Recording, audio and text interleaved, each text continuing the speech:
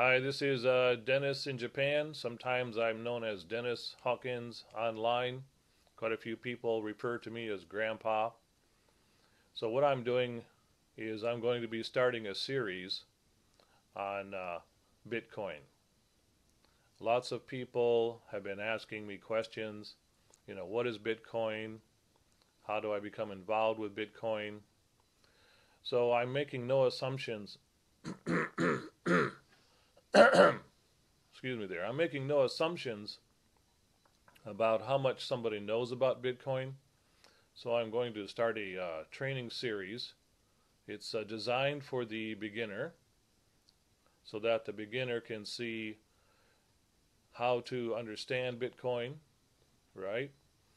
How to safely approach getting a little bit of Bitcoin, and then how to expand the Bitcoin that they have, and do all of this throughout 2017.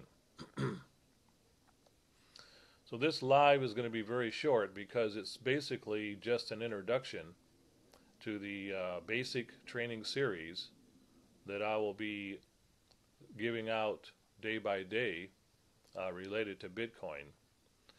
No one should really rush into anything new.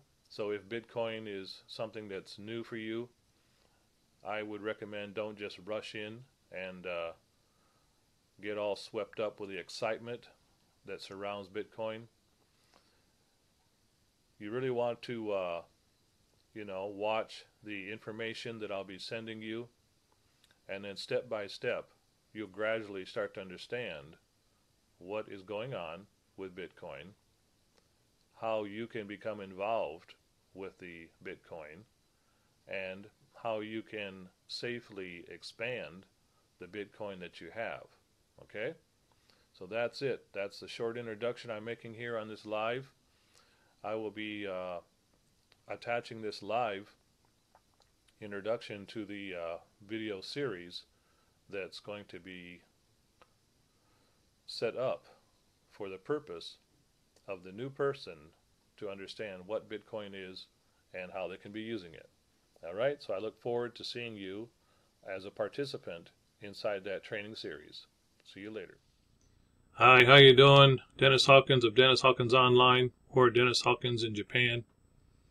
So welcome to the very short introduction to Bitcoin, or be Bitcoin Benevolent in 2017.